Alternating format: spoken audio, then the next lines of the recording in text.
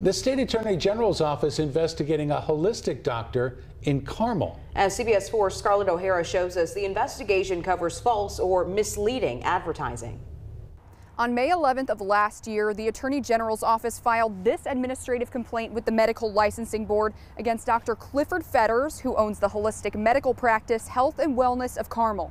A spokesperson for the Attorney General's office says, quote, "The parties are currently engaged in discovery and anticipate a hearing will be set for the board's May meeting." This came after they investigated multiple consumer complaints, including one that said, quote, "Every time we visited Dr. Fetters, he added new supplements that could only be purchased through him."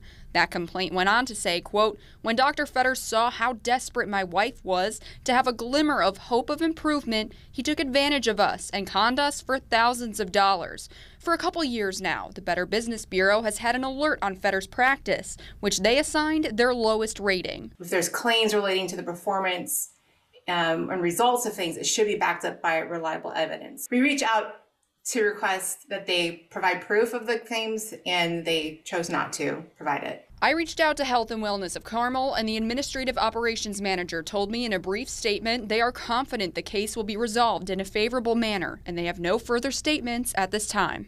The Attorney General's office requested that the Medical Licensing Board impose disciplinary sanctions and require Fetters to pay any costs associated with prosecuting the case.